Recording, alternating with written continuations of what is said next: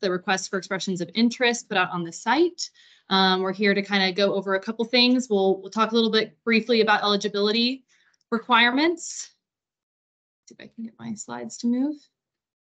There we go. Then we'll do an overview of the site from our development services team. This will be kind of a PDC style, a pre-development conference style, if you're familiar with how we do things in the city of Fort Worth. So a couple of our development service staff will kind of give us an overview from their different perspectives on the site.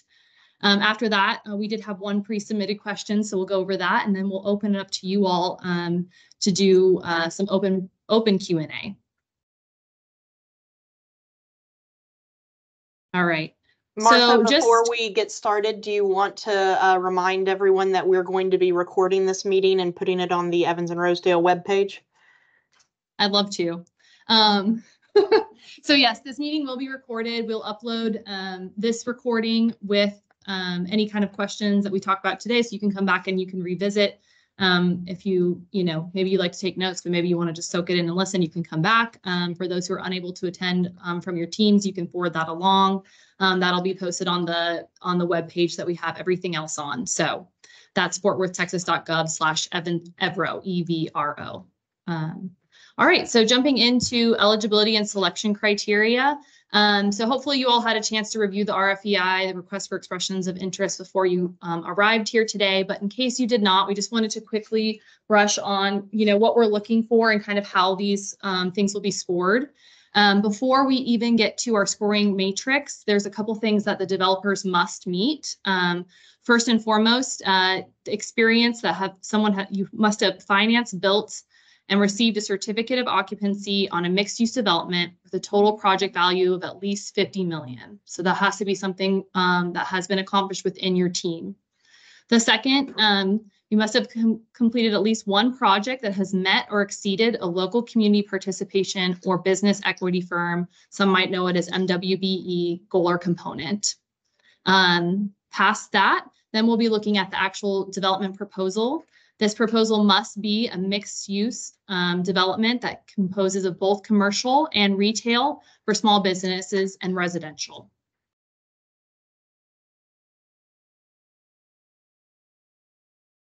If the development teams and the proposals meet those criteria, then we'll be going on to an evaluation by our selection committee. Our selection committee is comprised of 5 senior staff members here from across departments at the city of Fort Worth.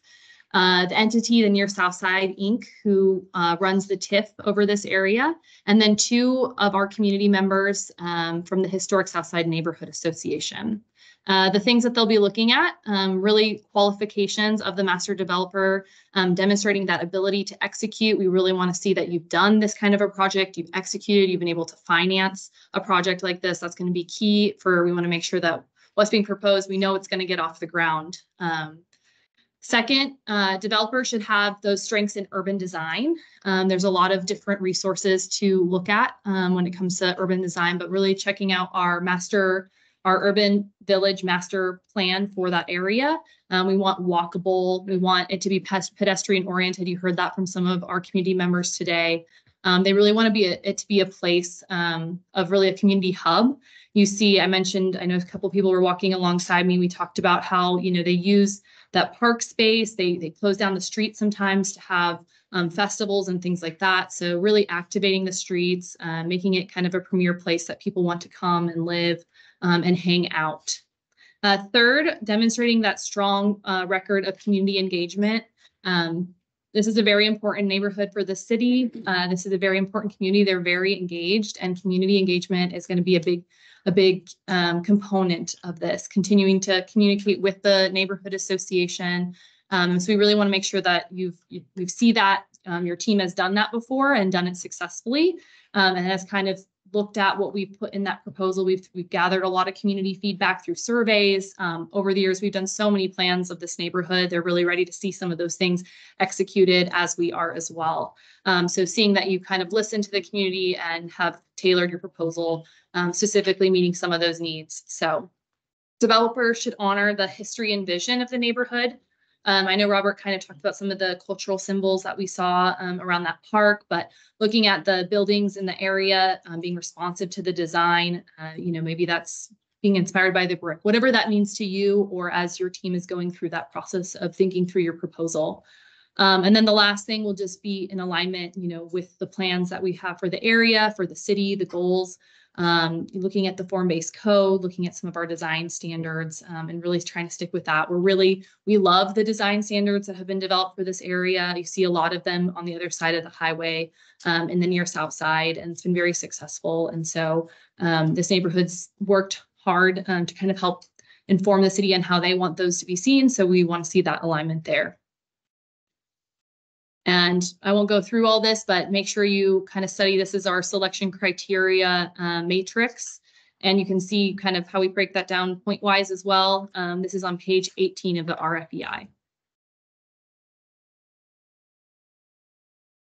All right, so at this point, I'm going to kick it over to our Development Services Department, Tony, and they're going to kind of give you an overview, pre-development conference style of the site.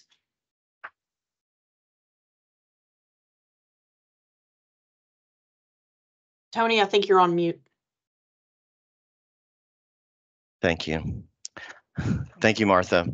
And yes, we're gonna walk through this like a traditional pre-development conference and provide some information based on what we know about the site and based on what we may have learned over the last couple of years working on the previous project. I'm Tony Ritigliano. I am in project facilitation, and we'll just go through a roundtable discussion, working through all our review teams to kind of give you an overview of what we know as it relates to this site. Martha, I'm going to share my screen just so we have a map reference for our review teams as well.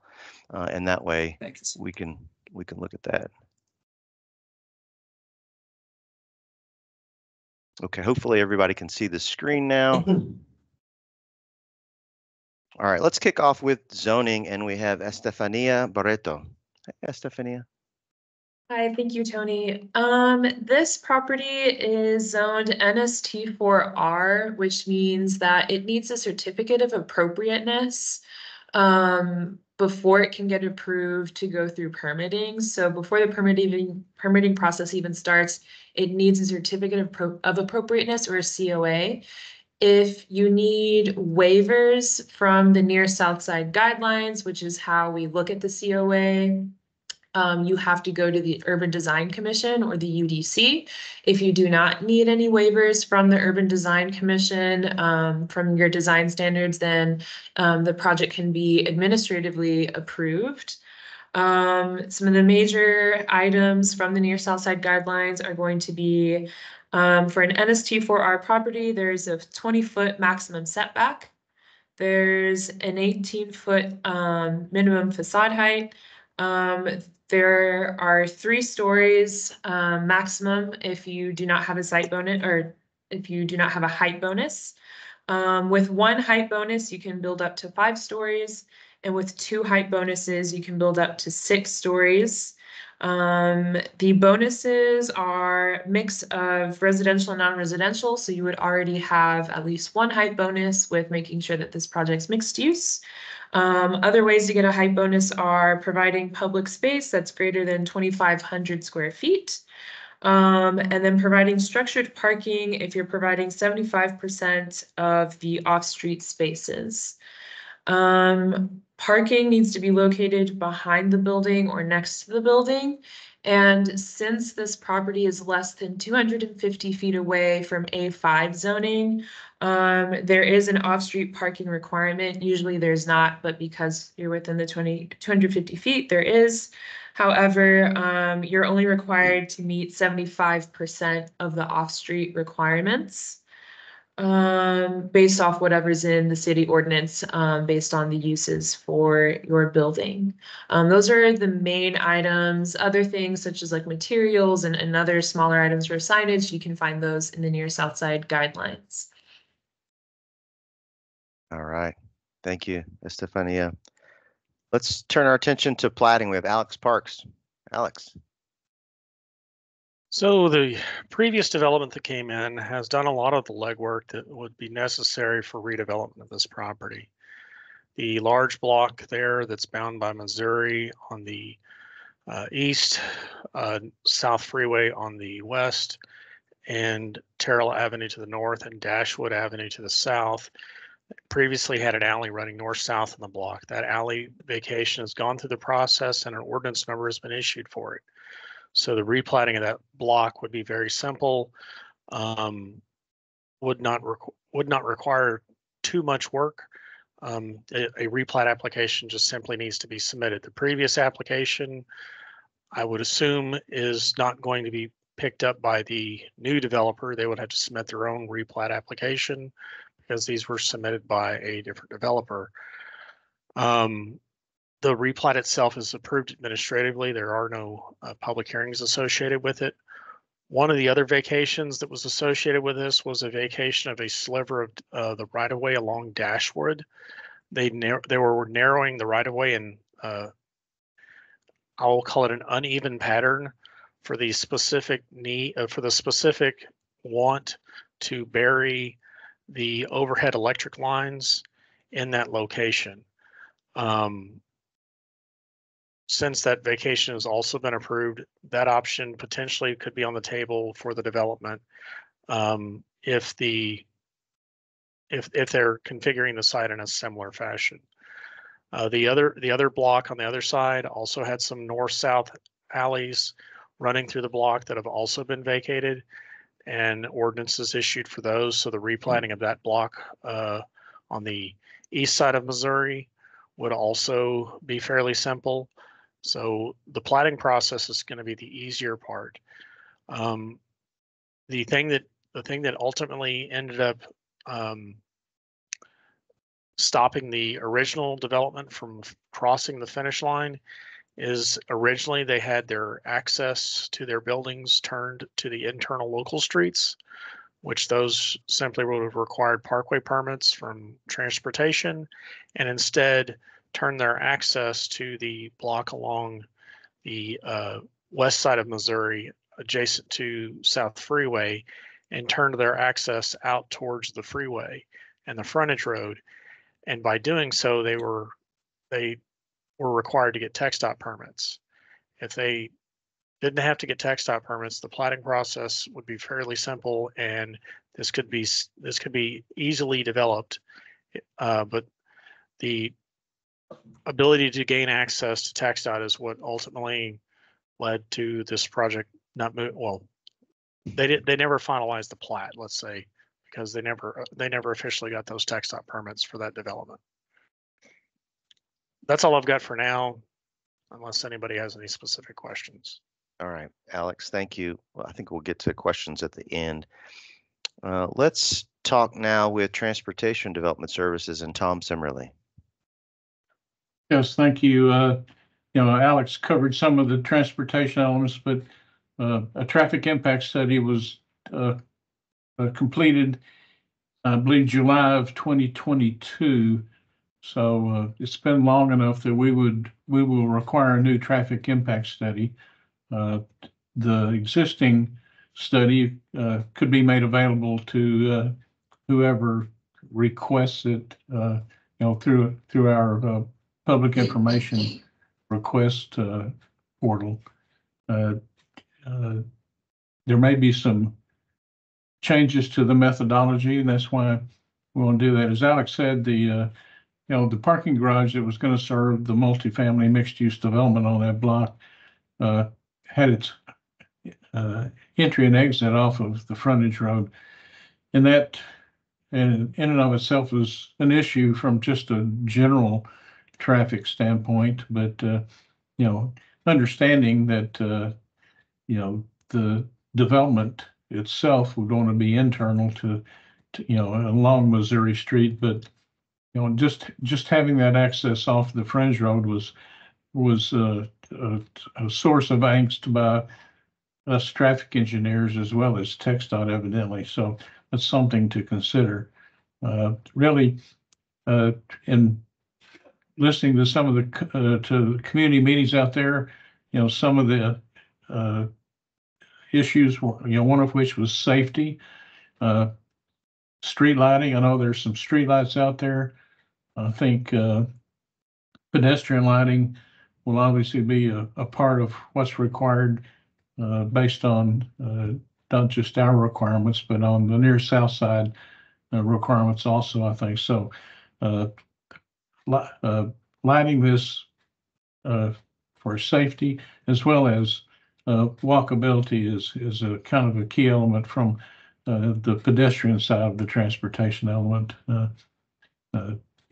Sidewalks are, some of those have already been constructed, but wide sidewalks, safety lighting as well as ped lighting, and providing alternative access to the parking garage is going to be required for the mixed use development. And really, that's all I have.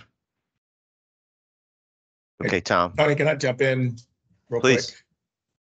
Yeah, so just a note for the teams.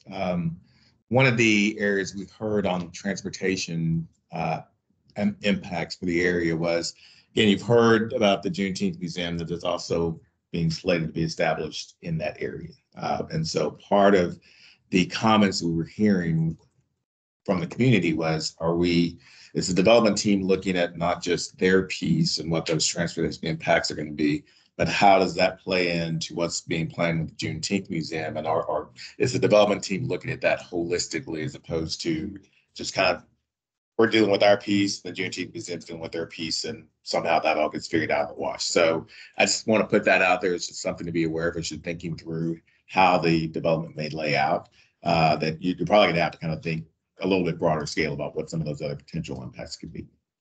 And I also know, because they mentioned on that as well, keeping those buried power lines. I know that was a piece that we worked through with Encore and it did get approved. So if it's possible to work through that and keep those, I think that's something the community really wanted to see. And it also just brings up that quality of development in the area.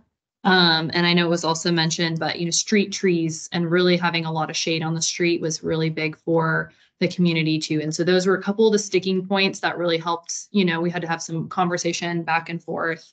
They mentioned safety and pedestrian lighting. A lot of that's kind of included in the development design guideline codes, but those were all things that continued to come up. So thanks, Tony. Oh, you're welcome. Thank you all very much. And one thing in relation to the TxDOT approval, it sounded like it was conditionally approved in late 2023. So they did get some positive feedback from TxDOT on their access previously.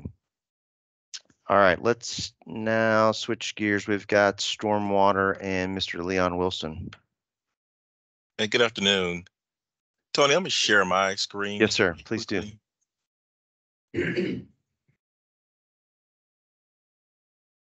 Okay, the site will require a final drainage study. There was one previously done for the previous development, and a subsequent grading permit would be required prior to building permit. The primary issue with this site or the hurdle that the other development had, was the site drains to the south, and the area that's shown in orange is city flood risk area. So that is, documented flooding that we've established by detail to these studies.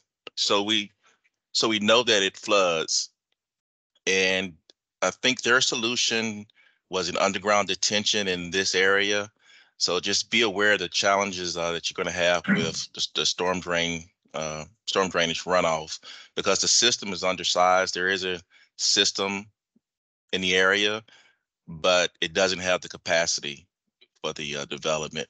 And for anyone that proceeds, we're going to advise everyone to schedule a separate stormwater PDC, which we will go in more detail about the stormwater requirements for the site. And that can be scheduled at sds@fortworthtexas.gov. And Tony, that's primarily what I have. Oh, I appreciate that, Leon. Hey, Tony, this is Yes, Amy. ma'am. Do you mind if I say something? Please go right ahead. Just, a quick word about stormwater. The previous plans had planned to create underwater stormwater detention facilities underneath the proposed park area. And that was an agreement that was come to with the Housing Finance Corporation. Not an ideal situation, but if that becomes the solution that needs to be done, just know that that is something that the HFC would be willing to do. Yeah. All right. Thank you, Amy. Okay. Now let's talk with Subi Verhis with water. Hey, good afternoon, all of you. Hi, Subi. Can I share my screen? Yes, please do, Subi. Okay, 1 second.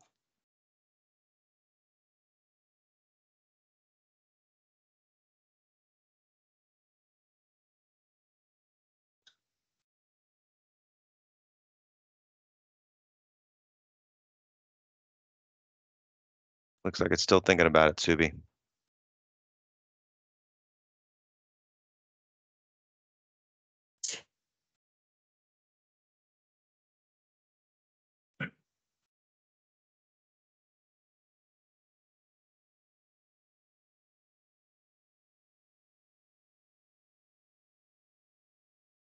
You still there, Subi?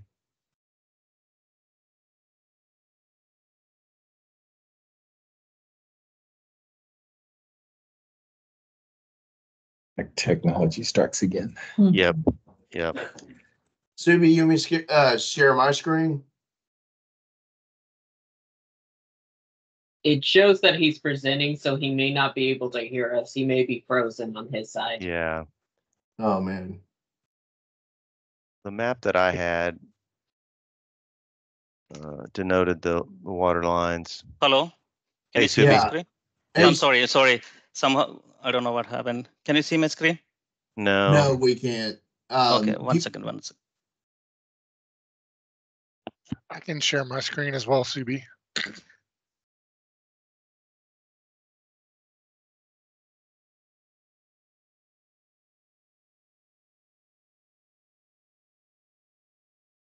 you see my screen? Yep. Oh, Yes. okay. Thank you. Something happened to my computer. Okay, so this area, it's water and sewer. It's straightforward, and there is an existing 8-inch sewer line and a 12-inch water line on the Missouri Avenue, and there is a stub out 8-inch PVC stub out to this lot, and they can tie into that water line. And there is a 10-inch water line on Evans Avenue, and you need to check with the WPD for study required or not, because the meter size depends on the study. So that's the one thing you need to know. And one more thing, there is an 8-inch PVC sewer line stub out in this lot, and you can tie into that sewer line too. And there is an existing CAP project on Dashwood Avenue, Dashwood Street. It's currently under design. And I don't have any updates on this project, and it's currently under design. So that's all I think. Jeremy, do you want to add something? Yeah, no, I'm trying to find the notes from the previous PDC to see if there was anything talked about at that time. It's from 2022, so give me just a second. Subi, just a clarifying question. WPD, what does that stand for, and what exactly do they want? Do they want to study, or do they just want a loading demand? I think they need a loading demand, I think, based on the previous study. So I need to double check with them. And WPD is Water Planning Department? Yes. What planning department? Yes, Matt's group. Matt Kuznar. Yep. Yeah, Matt Kuznar. Okay. This is Jeremy. I'm under Subi and Ty. I pulled up the notes from June 9th of 2022. A water demand and sewer loading will be required. Private pressure regulating valves will be required. Let's see here. There's no pro rata fees at that time. I would need to look at it and see if we have any new ones real quick. Give me just a second.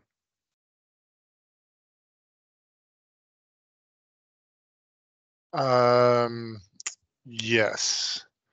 So there is going to be, let's see here. Can I share my screen just so we can? Sure. Okay, Yep. give me just a second to turn a couple things back off.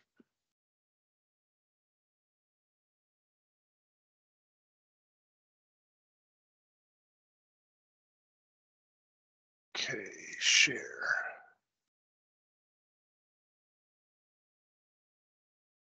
Okay, can we see my GIS? Yes, sir. Okay, so we do have a couple of front foot charges for the Missouri. Looks like it's going to be water and sewer. Oh, and it's not loading. So the front foot charges I can give you, or I can send to Tony the applicable codes so you can figure out how you need to, or how much it's going to cost for the connections. It's all based off the size and, you know, relative to how far and everything. Let me see here. Let's see here. I'm sorry, I'm scrolling That's through our okay. notes. And then my typical notes that I usually say when I'm doing these, if any part of your project requires you to go to IPRC, then all of your water and sewer infrastructures is also going to need to go to IPRC. All of your, or any of your water and sewer impact fees are going to be applied to your building permits. And that's generally about all the general stuff that I've got. That's perfect, Jeremy. Yeah, I you. would like to add one more thing on the Missouri Street. The existing water line, it's too close to the property line. So maybe they need to provide additional 10-foot easement for that existing water line. Missouri Street. Okay. Not Missouri Avenue. Yes, Missouri Avenue. Okay, Subi, Jeremy, thank you both. We also have today Lori Gordon with Parks. Hi, Lori. I need to find my microphone thing. Hi, and Amy and Martha, you all may want to chime in on this as well. There is a park component to this development, and the consultant, we had a consultant on board previously to help with the park design, and we can revisit that. And it might be a better offline conversation. Yeah, the park is really intended to be a sort of a retail and neighborhood oriented plaza. So it should really be viewed as something that would really serve the development, but also provide the neighborhood with space for various outdoor activities and events. The general location that was around, it's kind of the rear of the public plaza we were in this afternoon. Yeah, That so just green putting space. straight with that, say Missouri Street, be the location of that.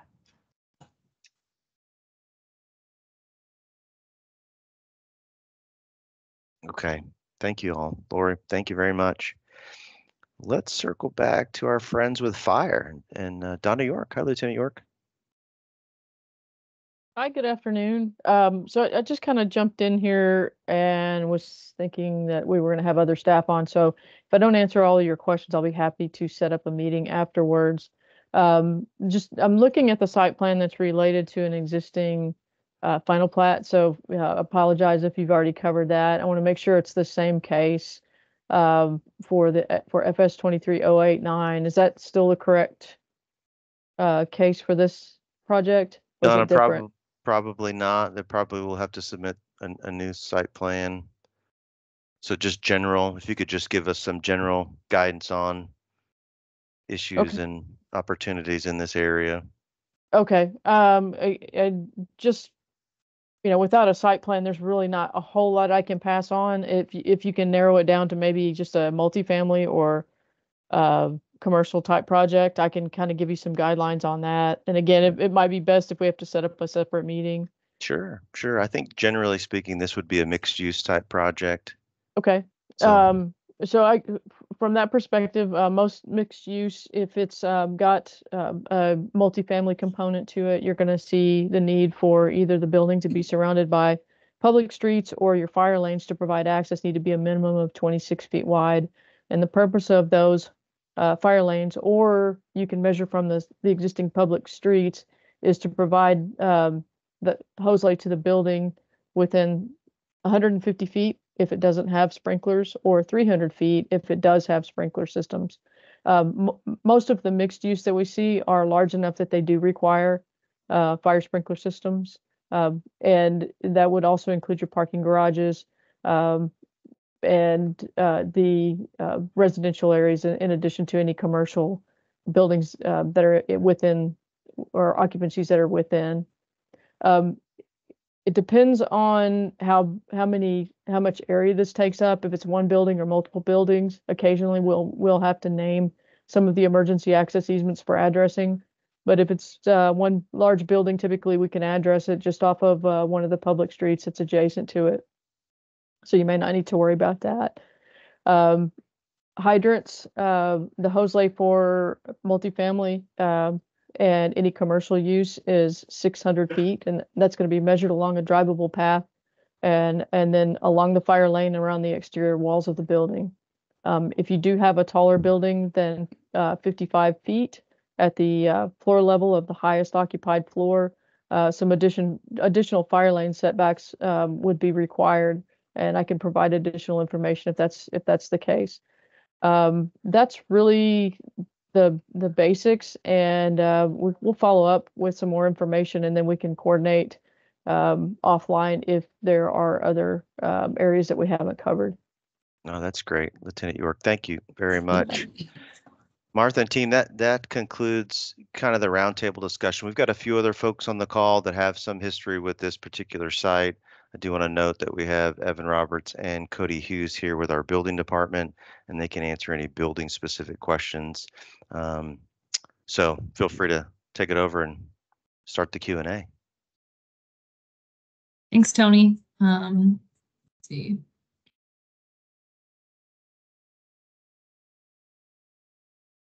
All right.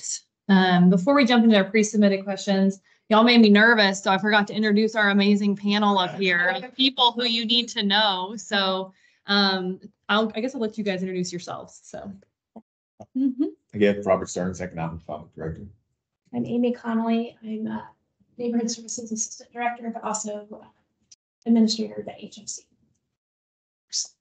Christina Brooks, Chief Faculty Officer and Director of Diversity and Inclusion. So anything business equity, that is in our department. So yeah, as you can see, this has really been an all hands on deck effort on behalf of the city. Everybody's very involved, very excited about this project. So with that, we'll hop into our pre-submitted questions, and then we'll open it up for Q&A. So our first and only question we got, because nobody wanted to give us anything ahead of time. Will the current design team still stay on board, or will you be seeking a new team? Would you like to answer that? Yeah, so as of right now, this process is very wide open. So while the prior group did do a lot of work relates to the design, McAdams here, Josh, again, Josh to the back, they did a lot of work with the previous group. So we're not committed to those plans, but obviously I think given the amount of input that that the prior group had received from the community, I think looking at those would probably help guide some of your thinking as you put together your own plans. But as now, you're not required to utilize those plans.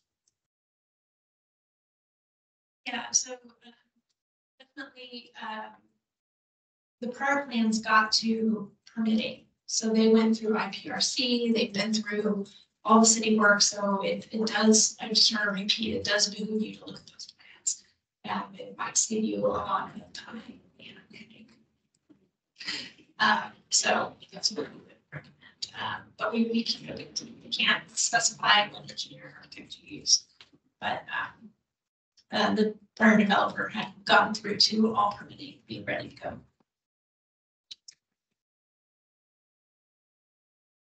All right. So as we open it up for Q&A, for those who are in the room, I just ask that you speak loud so that our folks online can hear your question. And then those who are attending virtually, please go ahead and type your questions in the chat. We have someone in the room who will put you in order, and we will kind of bounce between those questions as they're received. So does anyone have any questions? All right. Yes. If we submitted a pre-development hearing request to the city, do you think we should rescind that and try to work directly with the folks at Development Services that were already working on the site that were on this call, so that we don't have like a pre-development hearing with lots of other city staff folks that may not be as well versed as Tony and Tom and some of the others that are on the call this afternoon? I'll let Tony weigh in if he has any comments, but I would generally think that would probably be a good idea. But Tony, what are your thoughts? I agree, Daniel. I'd certainly want to get something set up with the folks that have been on this site for a long time. So we would necessarily need to do a traditional PDC request. We could come back with a one-off meeting that would be better served for everybody. And so it's my understanding that there could potentially be some public dollars utilized here that may potentially have been appropriated from the federal level. Do we have any general idea on kind of some of the requirements or kind of best efforts that we want to see in terms of Davis-Bacon wages, certified payroll, minority participation on the actual consulting or construction side? Or is that something that whoever ends up winning will find out later, I wonder? So a lot wrapped up in that question. Let me try to let me start with the incentive side, then I'll work around to the contract compliance piece. So the project, you're correct. The project did have a number of public resources tied to the prior project. So there was some ARPA dollars that were committed to the overall project. The TIF had committed about $7 million to public infrastructure improvements related to the project. And then we had a Chapter 380 agreement. Basically, that's a grant of incremental property tax and sales tax generated by the project back to the developer. So that was kind of the general structure of the incentive package. I'll say we're kind of open to how that's going to be, what we would structure with the new development team. I will say that we did not want the timelines of this project to be driven by the ARPA dollars. So as you know, ARPA has a timing deadlines that they have to be committed by the end of this year, and they have to be expended by the end of 2026. So what we have heard is that if we have a development that comes forward that makes sense, but it's not going to fall within that guideline of being able to commit those ARPA dollars, that we will just supplement those funds with general fund dollars. So again, I think that pot of funds would still potentially be there. I will note that the ARPA funds were really set aside to reimburse both the Housing Finance Corporation and the Local Development Corporation for the land. So those are the two main entities that own the property. And the general structure was that we would put the land in basically for $1, and that those two entities would get reimbursed from those ARPA funds. So those dollars weren't really going to the developer itself, but it was an offset to the cost of the overall project. On the business equity requirement, so in our policy, our economic development incentive policy, we do have a minimum 15% on the hard construction costs for any project that we incentivize, obviously. But I will say that, we are looking for a robust MWB commitment or business equity commitment on this project. So I'm not going to sit here and toss out a percentage. I will just say that north of 15 would be really, really good. And that's not only on the construction side, but I will say, as we've talked to the residents in the neighborhood, there's some real interest about being engaged in if there's commercial development activities. So let's say there's small retail opportunities, that neighborhood wants to have an opportunity to have those shops, to work those shops. So again, the business equity piece goes beyond just the construction side, but it's how do we engage more fully during the construction and then both after the construction as well. And Stan, I don't know if you have any comments, thoughts. Yeah. Yeah. Just to circle what Mayor or Councilmember Nevins expressed earlier in the day on site. This project is a long time coming for the community. And it is not only the neighborhood and the city's expectation that our local residents will be fully engaged and involved at every level of the process. Speaks to not only engaging them in some decision-making processes, but more importantly, in the economic piece, right? So that means our department is ready to help you identify local contractors who are willing and able to do the work, to add to the legacy of the historic South Side.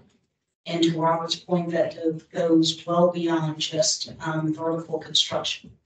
That includes every aspect of contracting and every opportunity to provide our local community and residents with a little piece of whatever is developed here in the local historic South Side. We also have great partnerships with our local chambers. The president of the Fort Worth Metropolitan Black Chamber of Commerce is with us today, Michelle Reed Ford, as well as our Hispanic Chamber of Commerce led by Annette Landeros. Both of them have agreements with the city to help with outreach and engagement. We want you to be successful. And so we understand kind of the lay of the land and who might be a good fit for some of the projects that are going to be developed throughout this process. And so we want to help you make those connections early, right? We want you to start having conversations and on a regular basis with the contractors in our community and our local residents. And our chambers are poised to be able to help you do that as well as. And we'll make just one other note. Again, as we kind of work through this process, we get to the point where we're structuring some type of incentive. And I know this question got asked when we were across the street walking around. When we have incentive agreements that involve mixed-use development, residential development, we do have an affordable housing commitment tied to that. So by policy, it's 10% of those units would be at 80% AMI and another 10% would be at 60% AMI. So at least 20% in total, but split up in those 10 and 10 categories. 2026 or 2025? It's 2026 to be expended, totally expended, but 2024 to be committed. And so that's where some of the concern comes in. I mean, to commit the ARPA dollars, we would have to go through this process, have a certified site plan. You all would have to go through all of these development issues that we've discussed already, and then we would have to be able to take a deal to council. So we're almost in April now. Being able to get all of that done by December is probably going to be a tight push. So again, that's we just have to be cognizant of that. Correct.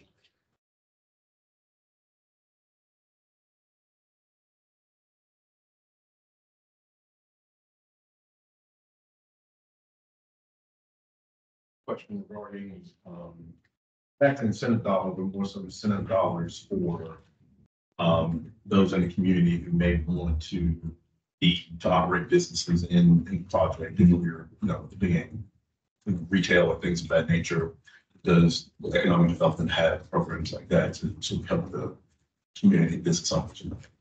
Yeah, we do. And it's again, it's going to be very case by case, depending on what specific types of uses come forward. But yeah, I mean, we are committed to being as creative as we can be to bring those types of uses forward.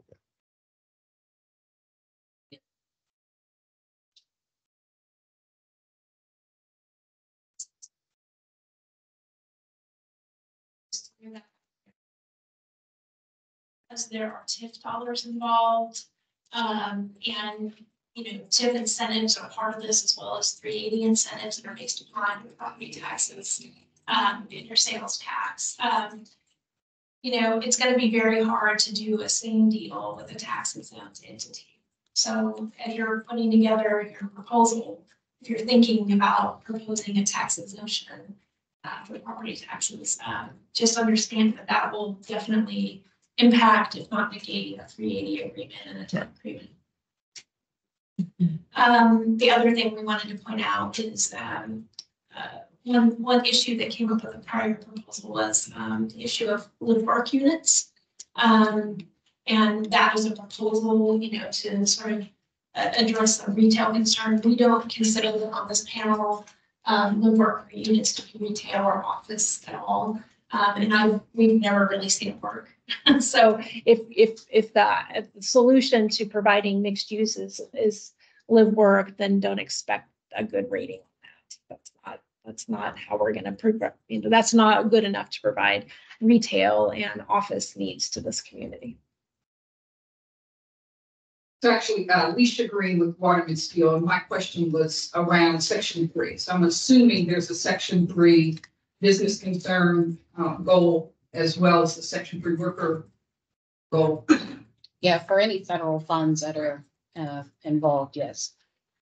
But not local funds. No, not local. Not local. Yeah. But that said, we would really like to see the neighborhood benefit from employment opportunities and from, everything to do with this development. So while Section 3 may not be required, depending on the incentives that are involved, we would like to see some Section 3 thinking on this project.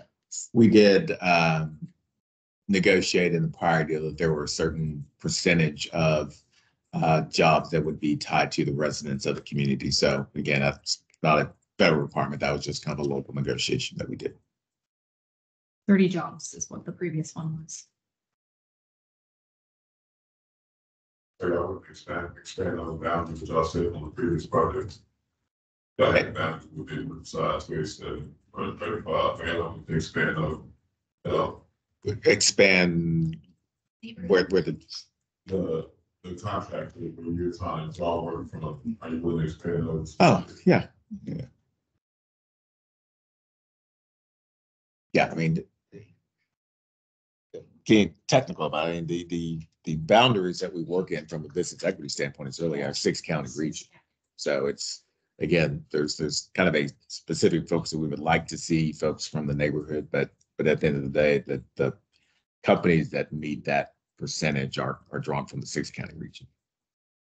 It's actually 6 county plus. Okay. Any business entity that comes from Holland or some other surrounding county that has done $1 million of business in our marketplace is also eligible. Is there going to be a payment and performance bonding requirement?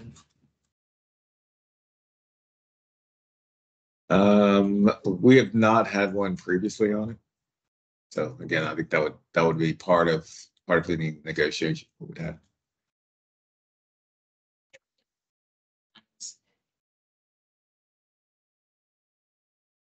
Yeah. Milestones that need to be by certain dates. So that's how we were negotiating that to make sure that things were moving along. I just have one last question. Yeah. So I'll stop. Is from Parks, maybe Lori or Richard, are they still on the phone by chance? Lori, are you with us still?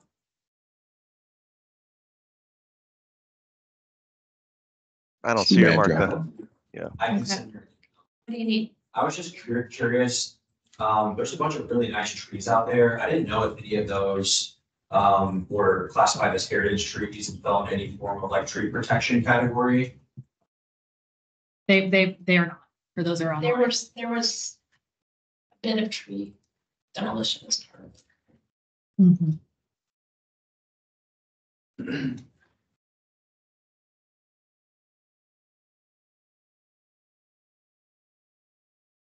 Okay. Anything else? Yes. What about geotech? Was there any soil samples or anything like that done? Or you could have access? Yeah, No, but we can. Yeah, so we've done extensive phase 1, phase 2, and environmental cleanup. In fact, the city's paid for all of that. And really what's in the soil on just, I think, 3 sites is lead-based paint from demolition. So it's not deep, it's just in the soil, and theoretically could actually be dug up and characterized as construction goes on. But we're going to do the full cleanup and have it certified by the state. I think that should be wrapped up by, what did we say? Q3, Q4 of this year. Everything will have a VCP closure on it. Yeah. Yeah. So all but those 3 parcels have VCP closures already. Yes. Hey, what about the brick structure? So is there like a reclamation? Hey, that's those are the things we expect. I don't think so. There's a tree growing out in the middle of it. Probably you don't want to keep that. But it's been open for a really long time. A developer would probably need to do an assessment, a building assessment, and make sure that nothing toxic was in there before we demolished it. But there's no expectation of keeping that building, although the neighborhood might like to keep some bricks or, yeah. Yeah, I think they had done a study on it previously, found it was not structurally savable. So, but we did encourage, there's some creative way to include. Can someone online mute themselves? I'm sorry, we're hearing some laughing come through. No laughing. But that's what previously, that's kind of what was found.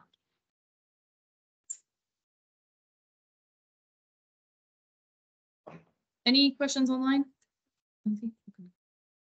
Well, before we wrap this up, I also wanted to mention, would you like to touch on the finance aspect of it, or just all that piece, or you want me to go into that? Yeah, I'll touch on that. So again, Martha did mention, again, the first couple of slides of the presentation, again, kind of those minimum requirements that we're looking at to really advance to the next stage. Again, part of that was having a project of 50 million or more, and the other being having done some of that MWB work, business equity work. It's really important for us to, especially coming out of our past experience on the project, to have a team that we can actually see some physical work on the ground. In fact, that was part of some of the stuff we were talking about, like whoever we move forward with, we actually want to be able to go visit their projects that they have developed. And so, the overall financing of this project, as far as how we move forward, is really important.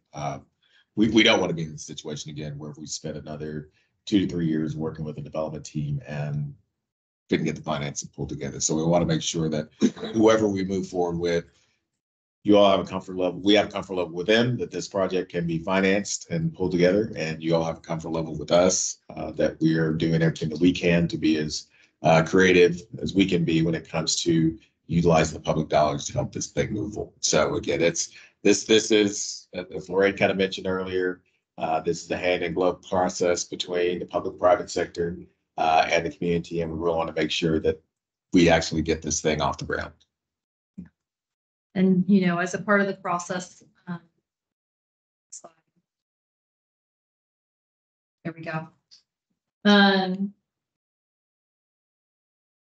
So as a reminder, this meeting is being recorded and we will post it by Thursday. Submissions, if you forgot, are due Monday, April 22nd by 5 p.m. And that can be emailed to rfei@fortworthtexas.gov. That's the same email that you registered for this meeting at. Please do save the date for those potential finalist interviews. And kind of speaking to Robert's point, at our finalists, when we kind of call those folks back in, at that time, we will probably be asking for more financial information, financial proof, however you want to show that. So do be prepared. That's not in the original selection criteria, but we're going to really be checking on that. Those will be some questions we would probably address and be asking about and wanting to see in those, the finalist interviews. Other than that, everything else will be posted at our fortworthtexas.gov/EVRO website. Like I said, tons of background on there, years and lots of history. Hopefully everything that you need is going to be there.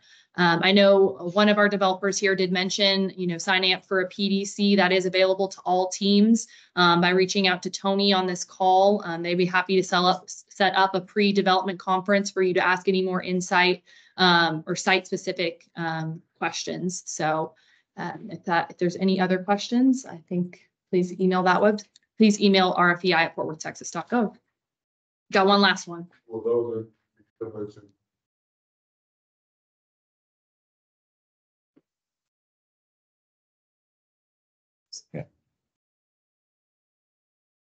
The selection committee. All right. Oops. Okay. Well, if there are no other questions, I will thank you all for coming out and learning about the project. And we look forward to seeing all of your submittals on April 22nd. Yeah. Thank you. Thanks, Tony and Development Service team. Yeah, thank y'all very much.